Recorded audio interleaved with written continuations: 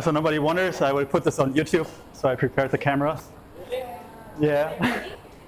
Yeah, I guess so. This button is for the next page. All right, cool. All right. Hey, everyone. I'm Niklas. I'm an entrepreneur from Germany. And today I'm going to introduce to you big data for the ones that don't know it yet. And I'm going to tell you a little bit about how I found secrets in global trade. So I'm very excited to be here in Guangzhou because since I was a kid, I was really interested in productions and factories. And so Guangzhou is the place to be. It's amazing. About big data, first of all. Data is everywhere. So when you look around you, everything can be recorded, can be quantified, can be put into a chart. And basically, big data just means really big charts. And when you make those charts big enough, actually it's then when a magic can happen. So in short, when you have a big chart, a lot of information, you can find correlations between two different variables. And with a correlation, you can find a trend. With a trend, you can make a prediction. So in plain English, you can predict the future. But to put it into, to make it easier, I have a practical case, or two practical stories, how it's used. So first of all, it was in a hospital in Ontario, or in Toronto. It was a data scientist. She walked into the nursery for the youngborns, and she saw the heart rate monitors, and she asked the doctor, why do you have those? And he says, well, if any kid gets really sick or hurt, then we know by the heart rate monitor that this is happening, and we can intervene, we can give the medication that's necessary. So the scientist asked, well, what are you doing with all this data? Do you use it? And they said, well, we store it, but we don't use it. We just see it to know what's happening right now. And she said, well, as a data scientist and big data, maybe she can find something. So she got access to the data as well as to the health records of the kids and babies. And she looked for correlations. And so she found a correlation in changes of the heartbeat to infections. And actually, she even found a correlation from changes of the heartbeat that showed that later, at a later stage, like 24 hours later, some infections would happen. And she went to the doctor, told him about the information, about what she found. And with all the data that gathered, it was 1 million babies they had for the data. And with all this data, it was pretty clear that these changes of the heartbeat meant that some kind of infection is coming. And also they could see a little bit which kind of infection is coming. So this gave the doctor the power to intervene before the baby would have to suffer any of those cases. So like a century ago, it would have been magic. The doctor would say, well, tomorrow this kid would have this infection, so let's better give him the medication now. Now it's possible. And a second case, a more funny case with big data. So Target, a big store in the US, is collecting data. So when you go to buy something, they save your credit card number, and they save next to it what you have bought and the date. So over a bigger time span, they can see the changes of what you're buying. And one day, the boss of Target walked to one of his data scientists and said, hey, the best clients we have are young families. They are really loyal. They stay with us and they buy a lot.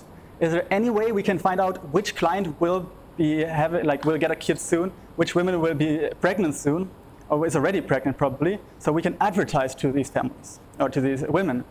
And the data scientist said, well, I'm going to have a look into it. So he got all this data, went to his office, and it took months. But he achieved to find correlations between pregnancy and buying behavior. So for example, in the early stages of a pregnancy, women start buying food with a lot of zinc, a lot of calcium, a lot of magnesium to really bulk up on that to be healthy during the pregnancy, really in the first weeks already. And a little later, they would buy unscented lotions because it just seems healthier for the kid. The magnesium, the calcium, it seemed yes, but for the lotions, I'm not sure. However, there was a funny case a little later in Minneapolis, because a father came walking angrily into the local Target store and said, you're sending my little daughter advertisements for baby equipment, like diapers and stuff. Like, she's just going to high school. Why do you encourage her to get a baby? And she was really upset, and the Target store manager didn't know about the new developments in the head office and said, he's so sorry, he doesn't know. But yeah, those are really baby advertisements. She shouldn't get that. And so a week later, the Target store manager just followed up to call and say, again, he's so sorry, he didn't know how that happened. And the father said, no, actually it's me who has to apologize. My daughter was in fact pregnant since recently, she just didn't tell me. So it was Target that knew about her pregnancy before the father knew. So, based on what, her purchases? Yeah, her purchases, the changes of her purchases over time, so they could predict. So you see, there's a lot of power in big data, and to make these things happen, you need a lot of data. So much data that a human mind can't work with it. It's data sets that have it starts at like 1 million, goes to hundreds of billions to trillions of data points, which you need a really strong computer to go through, but then it's really like magic. So as I told you in the beginning, I came to Guangzhou because I loved factories, and so I did a lot of trading. And during my bachelor program, I had to do a practical training for half a year. So I decided, hey, I want to go to China. I want to learn how to find the best factories. So I went to Shenzhen. I went to a skateboard trading company, and they taught me how sourcing works, how factory sourcing works. So they showed me their different data sources, and I just have to work through them, and then I find the best factory. So I took that knowledge, went back to Germany, and I used it to help find factories for many German companies. And after a while, I realized, hey, my work is really repetitive. But if it's repetitive, it can be automated. So I thought, okay, I'll try to automate parts of my work. And I looked for different data sources, all were kind of boring, and there was one that was kind of crazy. It was so big, and it was the data source of the contents of containers, of shipping containers. And actually, these documents would state like the vessel name, the HS code, the date that left the port, kind of boring. But it would also state who shipped out the data, who received the data, who shipped out the products, who received the products, and what was inside the container. So that was much more interesting. So I gathered all the data I could get, and I opened the files, and it looked like this, terrible. So actually, if you scroll down, you realize the cursor doesn't even move, because this file was 2 GB big, and like if you have gigabytes of like just words, it's just endless amounts of words. And that was just one file of the 20 files I got. So I thought, okay, I just take a little bit of it, put it into an Excel chart so I can have a look at it, and then I deleted lots of information that wasn't very helpful. And so it looked like this. It was already like much easier to understand. So it showed me like the shipper, showed me the consigne, and the product description, as well as the date. So I thought, now if I can look for a brand, then it would show me their factory. And it would also show me which product they got from that factory. So that would be really helpful for my clients. However, also at that point, I was thinking like, it's just one point of time. Like, who knows if that factory was good? They like delivered once, but maybe the client was unhappy. So for example, one client wanted me to look for the manufacturers of Under Armour. I said, yeah, but if I look here, then I will have the manufacturer, but who knows if they're good? Maybe Under Armour was extremely unhappy. So I talked to some friends and looked through the internet how to work with big data.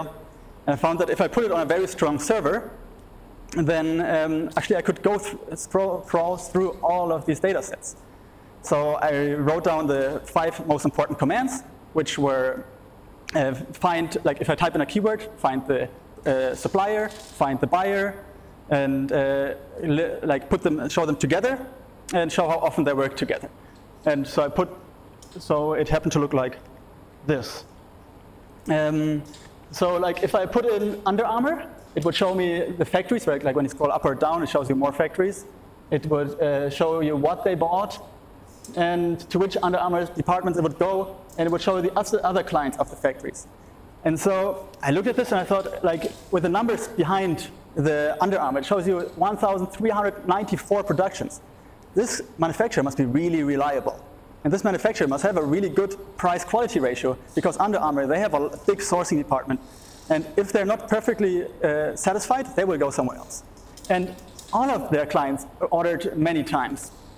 So all of the clients have been satisfied, because normally if you're not satisfied, you go away after the first production. So I played a little bit more around with it, and I found, oh, this is weird. This is actually better than what I was sourcing before myself. So I tried to build a tool that would support me, but I outworked myself, like, this is better than me. So actually, like, when I typed in a keyword, the result that came out was better than what I could do as a sourcing manager. And I looked around at the other sourcing managers, and they couldn't measure things like reliability either. Like, they would ask the manufacturer, like, are you reliable? Do you like make good products for good price? And they said, of course we do.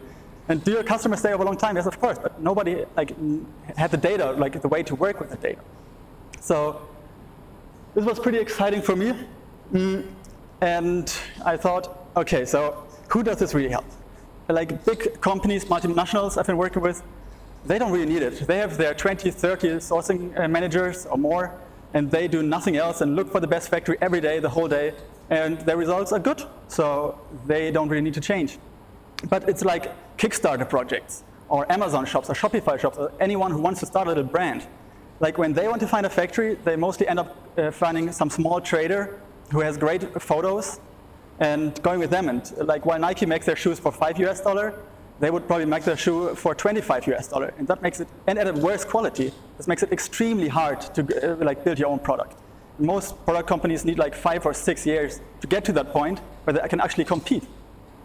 And when I looked around, I also found, okay, that's a little later actually. So first of all, I put it on the internet. And so I started a search for us today. So I looked for Guangzhou to see who is the biggest exporter here. And actually this company that I have never heard of jumped up, Jabil Circuits, and they do electronic vacuum cleaners for iRoller. So yeah, Guangzhou is a really big exporter for electronic vacuum cleaners. And number 2 is LG Display. So it's a funny tool to just play around. You can type in cities, you can type in products, factories. Like if a factory is telling you they work for Nike, you can just type in the factory name now. You can see if it's true. And it's really funny to go around the Canton Fair and just check what they say, if it's true or not. So after placing this on the internet, I put it into the Hong Kong UST MBA alumni group and just wanted all my classmates to try it. And one of my classmates, she worked for Walmart, so she forwarded it to the Walmart sourcing department because it showed all of Walmart's suppliers and what products they supply to Walmart. That's actually kind of secret information of Walmart. They don't want to display that information. So a little later, she gave me a message saying, talk to the sourcing department, and they're really wondering how you got their sensitive information. And I was just saying, well, maybe we can work together and I can help you close those leaks. And she said, no, don't worry about it. We know how you got the data. I said, seriously? How did I get it? And they said, well, you went to every factory and you asked them if they work for Walmart. I was like, whoa, I have like 10 million factories in my data sets. How did I do that? And actually, the funniest correlation I found, or like weirdest point, was that like any sourcing manager, when I wanted to find the best factory, it's an industry standard to ask, send me your catalog, give me the link to your website, and give me your price list. And what I found with the results is crazy. I called the best factories, number 1 and 2 and 3, and asked them, can I have your catalog? We don't have a catalog. Can I see your website? We don't have a website. Always the best factories, or almost always, they had no website, no catalog. Sometimes they had price lists, but basically they say they normally don't do that because the customers tell them what to produce. So how can they know that price in advance? So actually what we used to decide on who are the best factories was actually a sign of being not the best factory. And the correlation was the other way around. So if someone had a really nice catalog with amazing product pictures, I didn't find them in the top list at all. I found them somewhere very far in the back. So I did a little research, looked around and asked like the best factories how they can explain it. They said, well, we only focus on productions. We really don't want to have anyone contact us that is not totally sincere about a production. And so the big companies, they will find out eventually that we exist. But for some people who just want to gather information or just want to talk, they take up too much of our time because we want to focus on productions only. And when I went to visit companies that had like really nice catalogs, really nice photos, the boss was actually spending half of his time working in marketing and thinking about how to gather more clients. While the top 1 factories that focus on productions said they really have to choose their clients. They have to hide to not get too many requests and just focus on the real productions. It was the other way around for the people who had catalogs. So yeah, that is very strange because the whole sourcing industry works with catalogs, and this data turned kind of around.